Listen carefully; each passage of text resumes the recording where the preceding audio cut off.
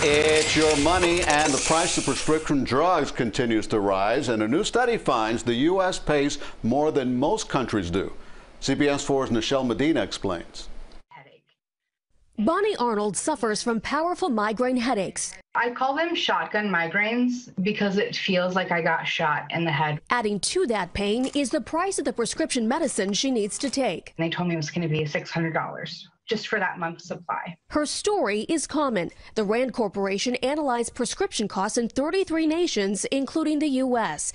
They found prices in America are 256% higher on average. The U.S. is the only country out of all of those that we looked at where drug companies have free rein to set drug prices. Andrew Mulcahy from the Rand Corporation says other countries negotiate with drug makers, but many U.S. government programs can't do that. Medicare is prohibited by law to negotiate drug prices. Another analysis finds major pharmaceutical companies are raising prices on more than 500 drugs this year, a 4.6% increase overall.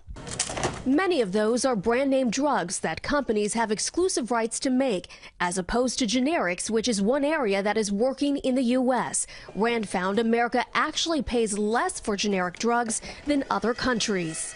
The U.S. back in the 80s set up a framework to allow robust generic competition. It's succeeded wildly. There are efforts to also bring down the cost of brand name drugs. President Trump signed executive orders to lower some prices. The Biden administration is looking at legislation to cap price increases and allow Americans to buy prescriptions from other countries.